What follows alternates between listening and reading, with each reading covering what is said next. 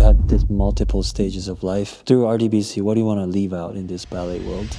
I know I don't want to sound this bigger than it is, but I do want it to reach out as many people as possible with technology and with various means, not just students, teachers, adult students, dancers, whatever. I wanted to share, I wanted to say things that perhaps in everybody's mind, and I'm glad I said it through various channels. And I have been offered very good positions, very good jobs. I left QL for selfish reasons because I want myself to be visible, to be heard by more people. And I don't want to say change in the landscape dance. I don't want to say that because it's just not possible, one person. But if my voice, if my practice can make dancers' life a little bit easier, perhaps, or make parents' life a little easier, or make students' progression a little bit more sustainable. And I wanted to have students to hear another voice, another perspective. I think that's the purpose of